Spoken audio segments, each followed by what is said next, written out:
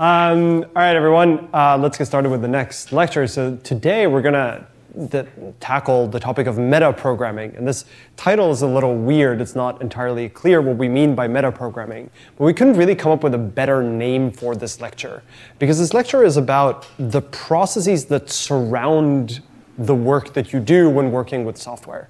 It is not about programming itself necessarily, but about the process. This can be things like how your system is built, how it's tested, how you add dependencies to your software, that sort of stuff that becomes really relevant when you build larger pieces of software, but they're not really programming in and of themselves. So the first thing we're going to talk about in this lecture is the notion of build systems. So how many of you have used a build system before or know what it is? Okay, so about half of you.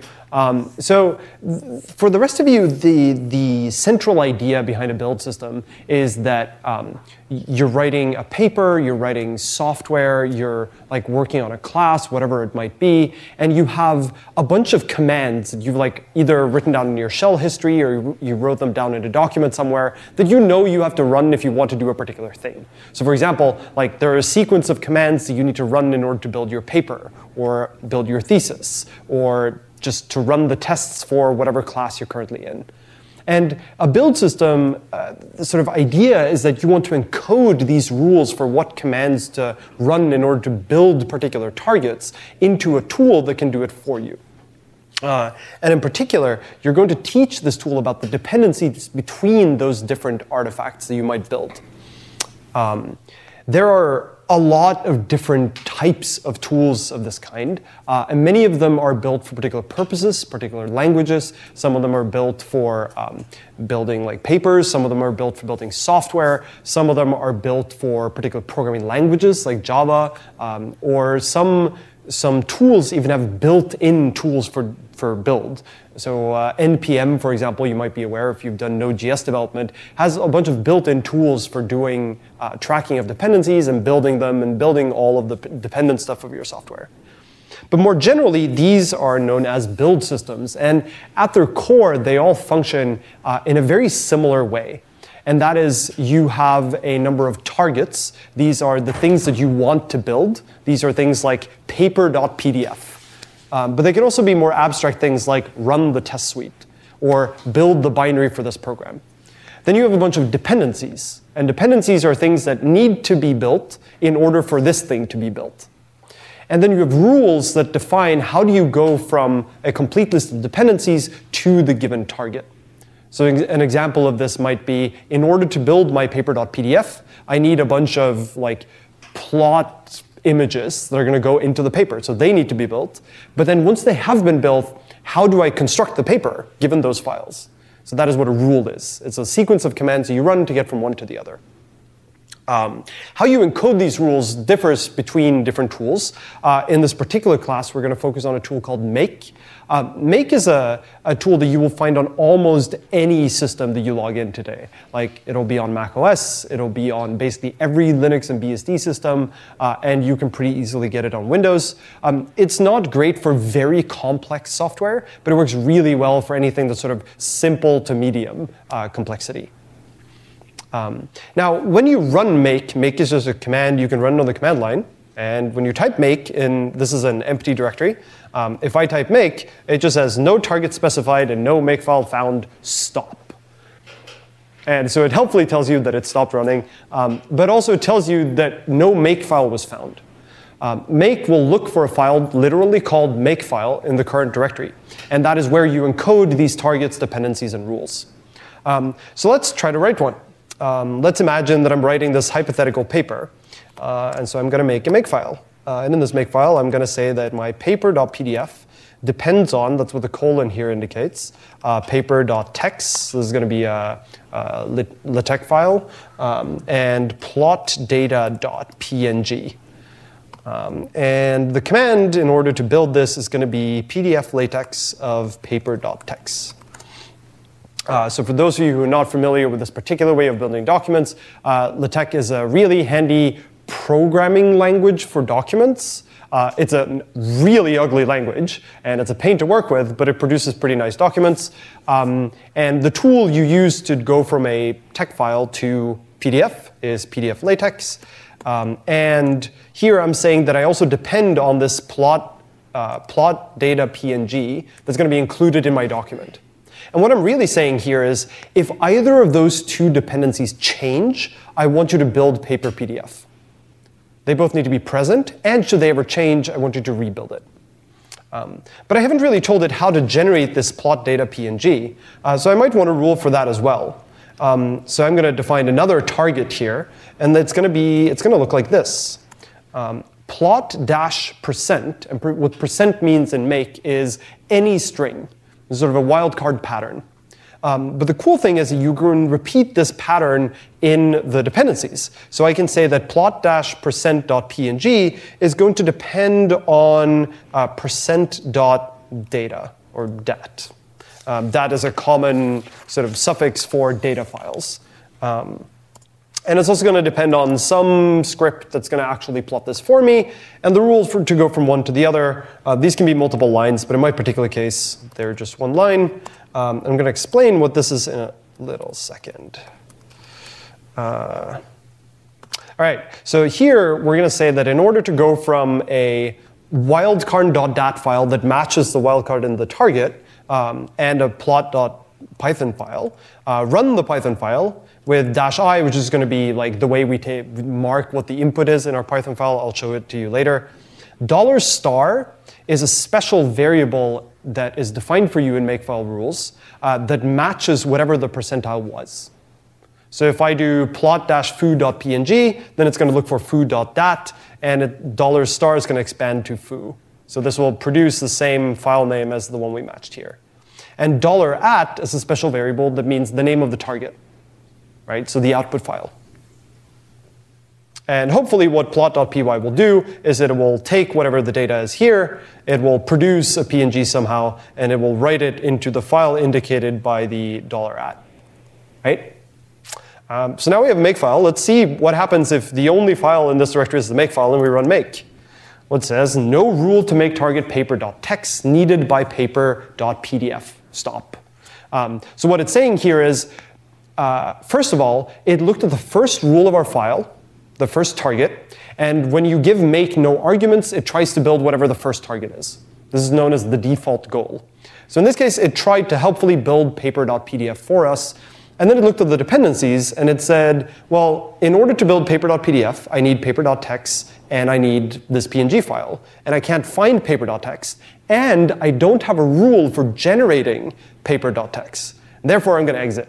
There's nothing more I can do. So let's try to make some files here. Let's just make like an empty paper.text, and then type make. So now it says no rule to make target plot data.png needed by paper.pdf. Right? So now it knows that it has one dependency, but it doesn't know how to get the other one. It knows that there's a target that matches, but it can't actually find its dependencies. And so it ends up doing nothing at all. It still needs us to generate this PNG or the input for the PNG. So let's actually put some useful stuff into these files. Let's say that luckily I have one from earlier.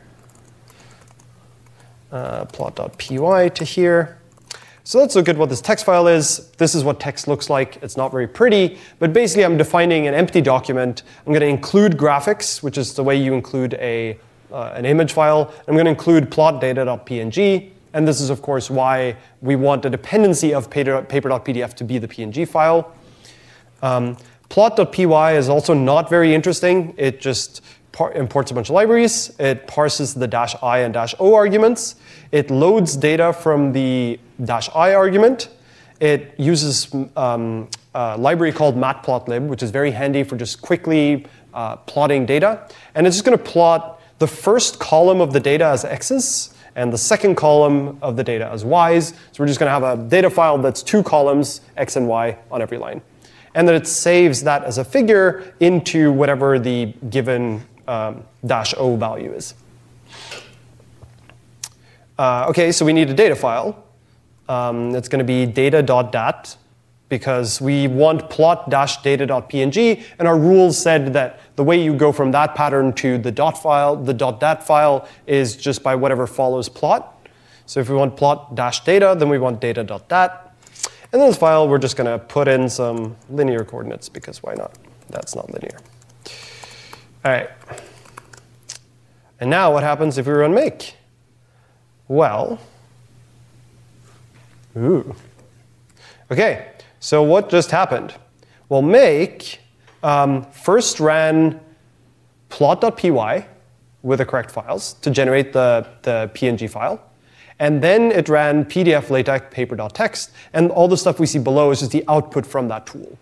So if we wanted to, we could silence the output from this tool so we don't have to have it mess with all our output. But in general, you notice that it ran the two commands, and then it ran them, perhaps unsurprisingly, in the right order. And if we now do ls in the current directory, we see that we have a bunch of files that were generated by PDF LaTeX. But in particular, we have the PNG file, which was generated, and we have the paper.pdf. And if we open the paper.pdf file, we see that it has one image which has a straight line. Perhaps in and of itself, not a very surprising or interesting result. But where this gets really handy is I can do things like if I type make again, make just says paper.pdf is up to date. It does no work. Whenever you run make, it tries to do the minimal amount of work in order to produce whatever you ask it to produce. In this case, none of the dependencies have changed, so there's no reason to rebuild the paper or to rebuild the plot. If I now, let's say, I'm going to edit paper.txt, and I'm going to add hello here, and now I run make, then if we scroll up, we'll see it didn't run plot.py again, because it didn't need to. None of the dependencies changed. But it did run PDF LaTeX again. And indeed, if we open the paper, it now says hello over there.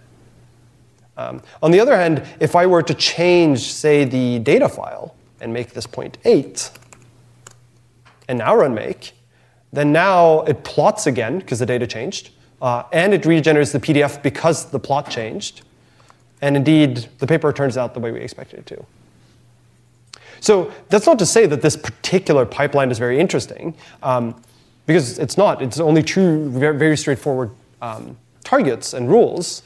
But this can come in really handy when you start building larger pieces of software, where there might be dependencies. You might even imagine that if you're writing a paper, one of your targets might be producing this data file in the first place, right? So one of the makefile targets might be run my experiment, right? Run my benchmark and stick the data points that come out into this file, and then plot the results, and then, all the way until you end up with the final paper. And what's nice about this is, first of all, you don't have to remember all the commands to run. You don't have to write them down anywhere. But also, the tool takes care of doing the minimal amount of work needed. Often you'll find things like there'll be subcommands to make, like make test, right, which is going to compile your entire piece of software and also run the tests. There might be things like make release, which builds it with optimizations turned on and creates a tarball and uploads that somewhere, right? So it's going to do the whole pipeline for you. The idea is to reduce the effort that you have to do as any part of your build process. Now, what we saw here was a very straightforward example of dependencies, right? So we saw here that you could declare files as dependencies, but you could also declare sort of transitive dependencies, right? I depend on this thing, which is generated by this other target. Very often, when you work with dependencies in the larger area of software, you'll find that your system ends up having many different types of dependencies. Some of these are files, like we saw here. Some of them are programs, right? Like this sort of implicitly depends on Python being installed on my machine. Some of it might be libraries, right? You might depend on something like matplotlib, which we depend on here. Some of them might be system libraries like OpenSSL or OpenSSH, or like low-level crypto libraries. And you don't necessarily declare all of them. Very often, there's sort of an assumption about what is installed on the given system. What you'll find is that for most places where you have dependencies, there are tools for managing those dependencies for you. And very often, these systems you might depend on are stored in what are known as repositories. So a repository is just a collection of things usually related, that you can install. That's basically all a repository is. And you might be familiar with some of them already, right? So some examples of repositories are PyPy, which is a well-known repository for Python packages, RubyGems, which is similar for Ruby, crates.io for Rust, NPM for Node.js. But other things are repositories too, right? Like there are repositories for cryptographic keys, like Keybase. There are repositories for system-installed packages. Like if you've ever used the apt tool in Ubuntu or in Debian, you are interacting with a package repository where people who have written like programs and libraries upload them so that you can then install them. Similarly, you might have repositories that are entirely open, right? So the Ubuntu repositories, for example, are usually provided by the Ubuntu developers, but in Arch Linux, there is something called the Arch user repository, where users can just share their own libraries and their own packages themselves. And very often, repositories are either sort of managed, or they are just entirely open. And you should often be aware of this, because if you're using an entirely open repository, maybe the security guarantees you get from that are less than what you get in a controlled repository. One thing you'll notice if you start using repositories is that very often software is versioned. And what I mean by versioned, well, you might have seen this for stuff like browsers, right? Where there might be something like starting like Chrome version 64.0.20190.324, right? This is a version number. There's a dot here. This is one kind of version number. But sometimes if you start, I don't know, like Photoshop, or you start any other tool, there might be other kind of versions that are like 8.1.7, right? And these version numbers are usually numerical, but not always. Sometimes they have hashes in them, for example, to refer to Git commits. But you might wonder, why do we have these? Why is it even important that you add a number to software that you release? The primary reason for this is because it enables me to know whether my software will break. Imagine that I have a dependency on a library that Jose has written, right? And Jose is constantly doing changes to his library because he wants to make it better. And he decides that one of the functions that his library exposes has a bad name. So he renames it. My software suddenly stops working, right? Because my library calls a function on Jose's library, but that function no longer exists, depending on which version people have installed of Jose's library. Versions help solve this, because I can say I depend on this version of Jose's library, and then there has to be some rules around what is Jose allowed to do within a given version. If he makes a change that I can no longer rely on, his version has to change in some way. There are many thoughts on exactly how this should work. Like, what are the rules for publishing new versions? How do they change the version numbers? Some of them are just dictated by time.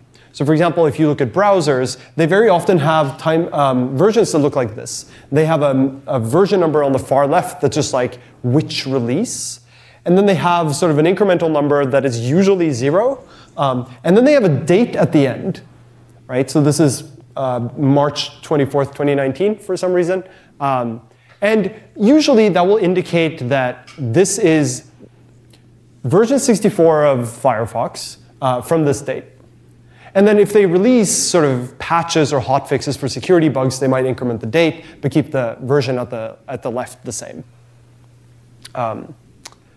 And people have strong opinions on exactly what the scheme should be, and you sort of depend on knowing what schemes other people use, right? If I don't know what scheme Jose is using for changing his versions, maybe I just have to say, you have to run like 8.1.7 of Jose's software, otherwise I cannot build my software.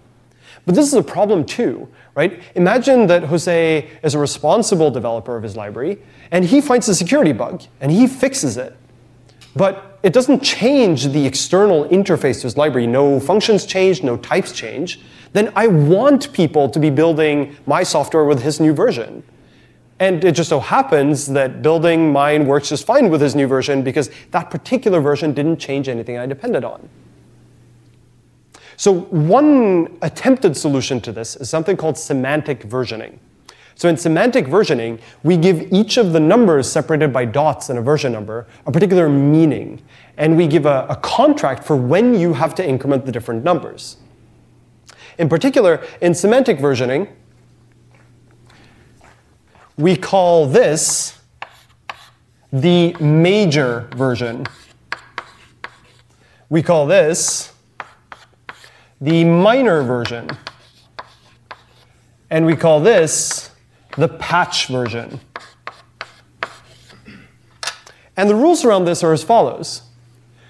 If you make a change to whatever your software is, and the change you made is entirely backwards compatible, right? Like it does not add anything, it does not remove anything, it does not rename anything.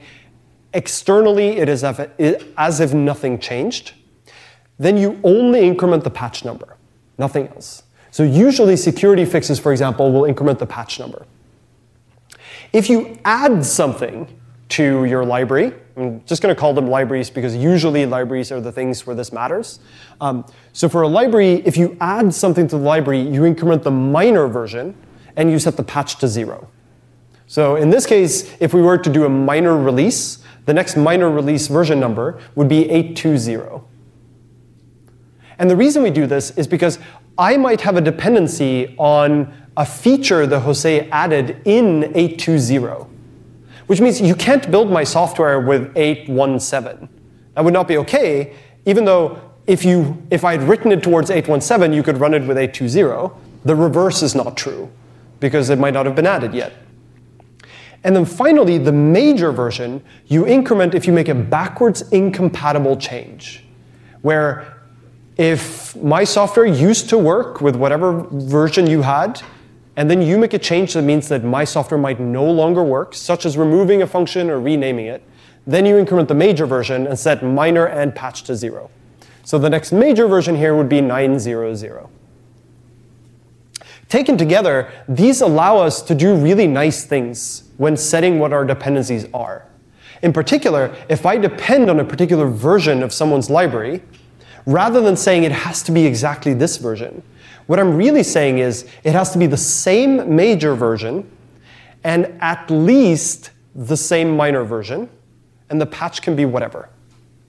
This means that if I have a dependency on Jose's software, then any later release that is still within the same major is fine. That includes, keep in mind, an earlier version, assuming that the minor is the same. Imagine that you are on some older computer that has like version 813. In theory, my software should work just fine with 813 as well. It might have whatever bug Jose fixed in between, like whatever security issue. But this has the nice property that now you can share dependencies between many different pieces of software on your machine.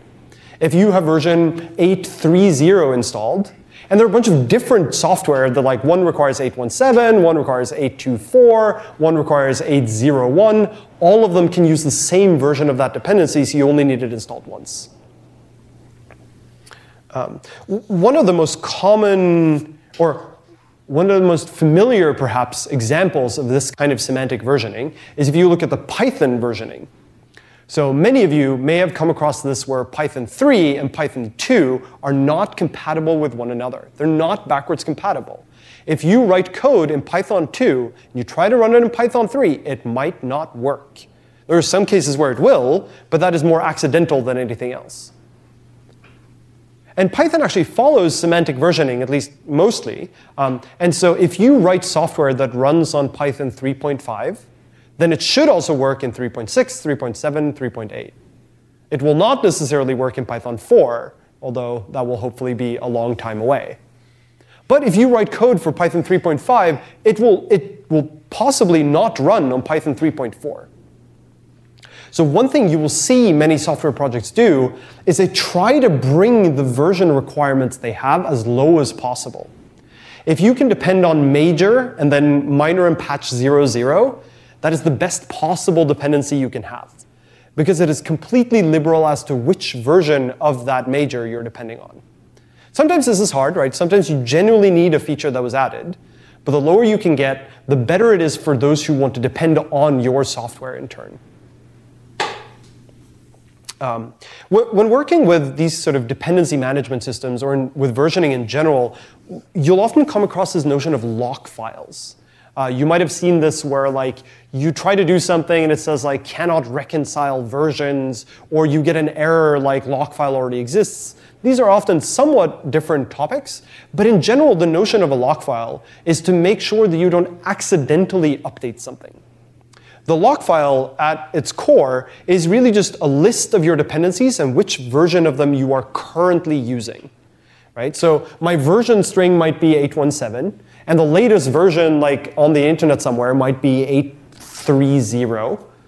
But whatever is installed on my system is not necessarily one of those two. It might be like 824 or something like that.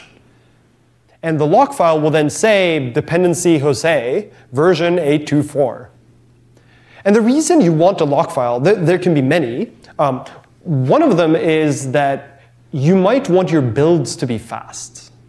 If every single time you tried to build your project, whatever tool you were using downloaded the latest version and then compiled it, and then compiled your thing, you might wait for a really long time each time, depending on the release cycle of your dependencies. If you use a lock file, then unless you've updated the version in your lock file, it'll just use whatever it built previously for that dependency, and your sort of development cycle can be a lot faster. Another reason to use lock files is to get reproducible builds. Imagine that I produce some kind of security-related software, and I very carefully audited my dependencies. And I produce like a signed binary of like, here is like a sworn statement from me that this version is secure. If I didn't include a lock file, then by the time someone else installs my program, they might get a later version of the dependency, and maybe that later version has like been hacked somehow, or just has some other security vulnerability that I haven't had a chance to look at yet, right? And a lock file basically allows me to freeze the ecosystem as of this version that I have checked.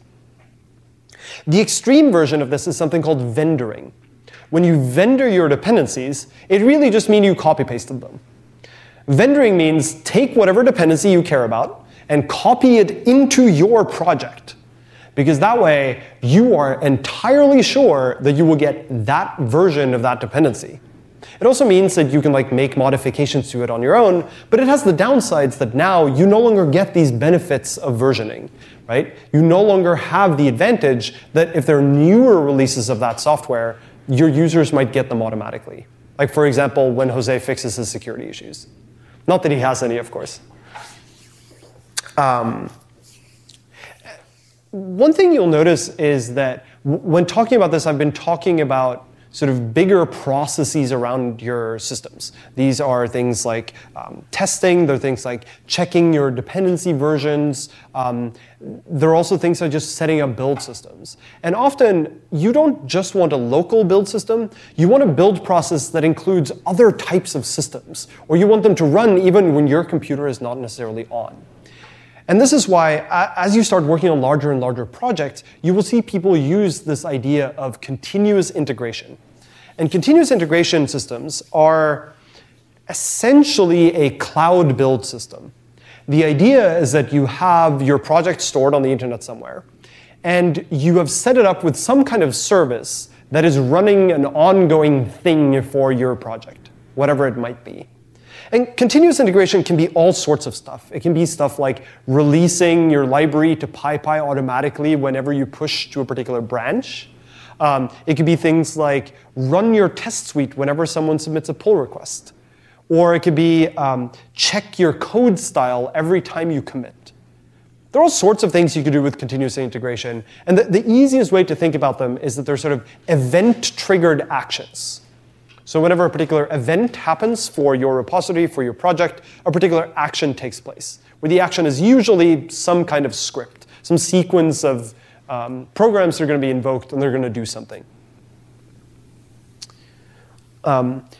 This is really an umbrella term that encapsulates a lot of different types of services. So some continuous integration services are very general. Things like Travis CI or Azure Pipelines or GitHub Actions are all very broad CI platforms They're built to let you write what you want to happen whenever any event that you define happens. Very broad systems. There are also more specialized systems that deal with things like continuous integration coverage testing. So like annotate your code and show you have no tests that test this piece of code. And they're built only for that purpose. Or they're built only for testing browser-based libraries or something like that. And so often you can find CI tools that are built for the particular project you're working on, or you can use one of these broader providers.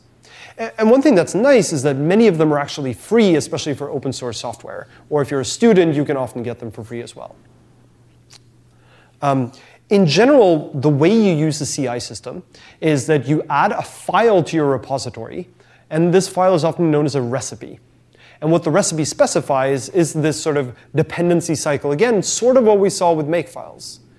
It's not quite the same. The events, instead of being files, might be something like when someone pushes a commit, or when a commit contains a particular message, or when someone submits a pull request, or continuously, right? One example of a continuous integration service that's not tied to any particular change to your code is something called the Dependabot. You can find this on GitHub, and the Dependabot is something that you hook up to your repository, and it will just scan whether there are newer versions available of your dependencies that you're not using.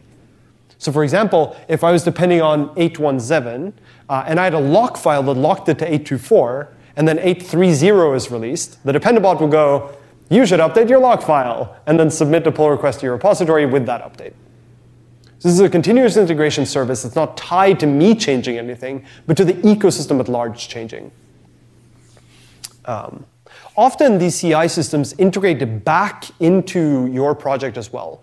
So very often these CI services will provide things like little badges. So let me give an example. So for example, here's a project I worked on recently that has continuous integration set up. So this project, you'll notice it's README. If I can zoom in here without Chrome being, oop, that's much larger than I wanted. Here, you'll see that at the top of the repositories page, there are a bunch of these badges. And they display various types of information. You'll notice that I have a Dependabot running, right? So the dependencies are currently up to date. It tells me about whether the test suite is currently passing on the master branch. It tells me how much of the code is covered by tests.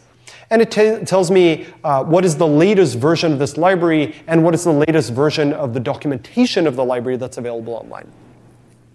And all of these are managed by various continuous integration services. Another example that some of you might find useful or might even be familiar with is the notion of GitHub Pages. So GitHub Pages is a really nice service that GitHub provides, which lets you set up a CI action that builds your repository as a blog, essentially. It runs a static site generator called Jekyll. And Jekyll just takes a bunch of markdown files and then produces a complete website. And then as a part of GitHub Pages, they will also upload that to GitHub servers and make it available at a particular domain. And this is actually how the class website works. Class website is not a bunch of like HTML pages that we manage. Instead, there's a repository. Missing semester. So if you look at the missing semester repository, you will see, if I zoom out a little here, that this just has a bunch of markdown files, right? It has, let's look at 2020, metaprogramming.md. So this is the, if I go to raw here, this is the raw markdown for today's lecture. So this is the way that I write the lecture notes. And then I commit that to the repository we have, and I push it.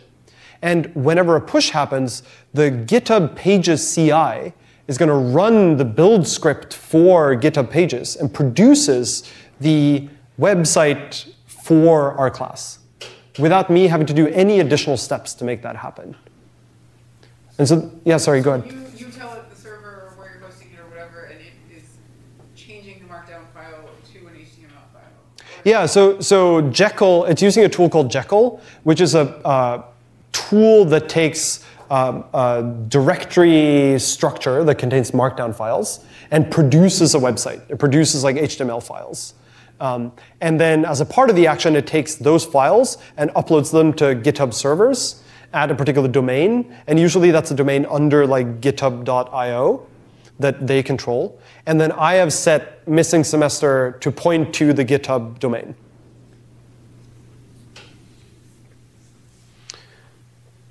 I want to give you one aside on testing, because it's something that many of you may be familiar with from before, right? You have a rough idea of what testing is. You've like run a test before. You've seen a test fail. You know like the basics of it. Or maybe you've never seen a test fail, in which case, congratulations. But as you get to more advanced projects, though, you'll find that people have a lot of terminology around testing. And testing is a pretty like deep subject that you could spend many, many hours trying to understand the ins and outs of. And I'm not going to go through it in excruciating detail, but there are a couple of words that I think it's useful to know what mean. And the first of these is a test suite. So a test suite is a very straightforward name for all of the tests in a program. It's really just a suite of tests. It's a large collection of tests that usually are run as a unit. And there are different types of tests that often make up a test suite. The first of these is what's known as a unit test. A unit test is often usually fairly small test, a self-contained test that tests a single feature.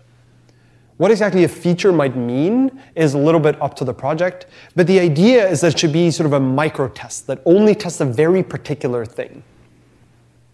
Then you have the larger tests that are known as integration tests. Integration tests try to test the interaction between different subsystems of a program. So this might be something like, an example of a unit test might be, if you're writing an HTML parser, the unit test might be test that it can parse an HTML tag. An integration test might be, here's an HTML document, parse it. Right? So that is going to be the integration of multiple of the subsystems of the parser. You also have a notion of regression tests. Regression tests are tests that test things that were broken in the past. So imagine that someone submits some kind of issue to you and says, your library breaks if I give it a marquee tag. And that makes you sad, so you want to fix it. So you fix your parser to now support marquee tags. But then you want to add a test to your test suite that checks that you can parse marquee tags. The reason for this is so that in the future, you don't accidentally reintroduce that bug. So that is what regression tests are for. And over time, your project is going to build up more and more of these. And they're nice because they prevent your project from regressing to earlier bugs. The last one I want to mention is a concept called mocking. So mocking is the idea of being able to replace parts of your system with a sort of dummy version of itself that behaves in a way that you control. A common example of this is you're writing something that does, file copying over SSH. Right? This is a tool that you've written that does file copying over SSH. There are many things you might want to mock here. For example, when running your test suite, you probably don't actually care that there's a network there, right? You don't need to have to like set up TCP ports and stuff. So instead, you're going to mock the network. The way this usually works is that somewhere in your library, you have something that like opens a connection or reads from the connection or writes to the connection. And you're going to overwrite those functions internally in your library with functions that you've written just for the purposes of testing, where the read function just like returns the data, and the write function just drops the data on the floor, or something like that. Similarly, you could write a mocking function for the SSH functionality. You could write something that does not actually do encryption, it doesn't talk to the network, it just like takes bytes in here and just magically they pop out the other side. And you can ignore everything that's been between, because for the purpose of copying a file, if you just wanted to test that functionality, the stuff below doesn't matter for that test. And so you might mock it away. Usually, in any given language, there are tools that let you build these kind of mocking abstractions pretty easily. That is the end of what I wanted to talk about metaprogramming, but this is a very, very broad subject. Things like continuous integration, build systems, there are so many out there that can let you do so many interesting things with your project. So I highly recommend that you start looking into it a little. The exercises are sort of all over the place, and I mean that in a good way. They're intended to try to just show you the kind of possibilities that exist for working with these kind of processes.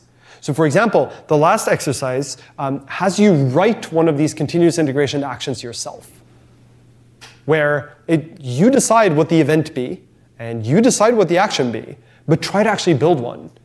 And this can be something that you might find useful in your project. The example I give in the exercises is try to build an action that runs like write good or proslint, one of the linters we thought for the English language, on your repository. And if you do, like we could enable that for the class repository so that our lecture notes are actually well written, right? And this is one other thing that's nice about this kind of continuous integration testing is that you can collaborate between projects. If you write one, I can use it in my project. And that's a really handy feature where you can build this ecosystem of improving everything. Any questions about any of the stuff we've covered today? Yep. In my experience, often there's make along with CMake, and they like do different parts of building some program. Do you have like a minute to talk about Sure. make and how it plays with make? So the question is, why do we have both make and CMake? What do they do? And is there a reason for them to talk together? So CMake, I don't actually know what the tagline for CMake is anymore, but it's sort of like a better make for C, as the name implies. CMake generally understands the layout of C projects a little bit better than makefiles do. They're sort of built to try to parse out what the structure of your dependencies are, what the rules from going to one to the other is.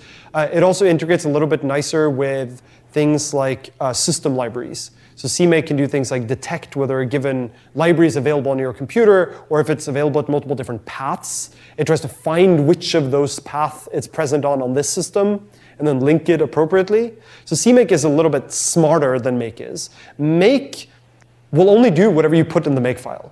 It's not entirely true. There are things called implicit rules that are like built-in rules in make, but they're pretty dumb. Whereas CMake tries to be a larger build system that is opinionated by default to work for C projects. Similarly, there's a tool called Maven. So Maven and Ant, which is another project, they are both built for Java projects. They understand how Java code interacts with one another, how you structure Java programs, and they're built for that task. Very often, at least when I use make sort of at the top, and then make might call other tools that build whatever subsystem they know how to build, right? Like my makefile might call cargo to build a Rust program, and then call CMake to build some like C dependency of that. But then at the top, like I'm going to do some stuff at the end after those programs have built, and that might just be like run a benchmark, which is in the Rust code, and then like plot it using the C code or something like that, right? So for me, make is sort of the glue at the top that I might write. Usually, if your makefile gets very large, there's a better tool.